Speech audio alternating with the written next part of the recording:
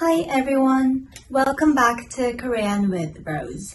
Today I'm going to talk to you about pronunciation of double 받침. Double 받침.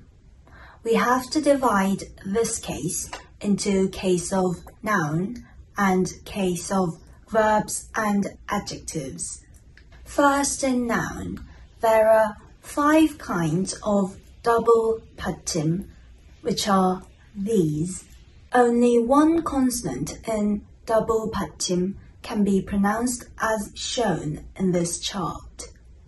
When noun is on its own, or when in the first position of next following word there is a consonant, only one consonant in double 받침 can be pronounced. These are pronounced 갑, 목, 닭, 여덟, 외골. When there comes vowel after double 받침, linking happens, which is called 연음. So we get to pronounce every consonant in double 받침. I'll cover this in the video of 연음.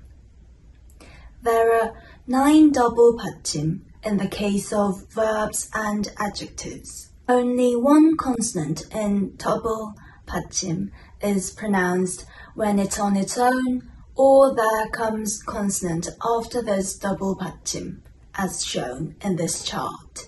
These are pronounced 없다, 없다, 있다, 않다, 않다, 닮다, 넓다, 핥다, 잃다.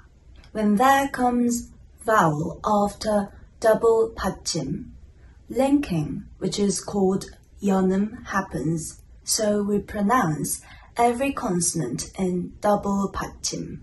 I'll cover this in the video of 연음 in detail that I mentioned earlier. I hope that this was helpful. If you enjoyed this video, please like it and subscribe to my channel if you haven't already. I will see you in the next lesson. Until then, see you soon.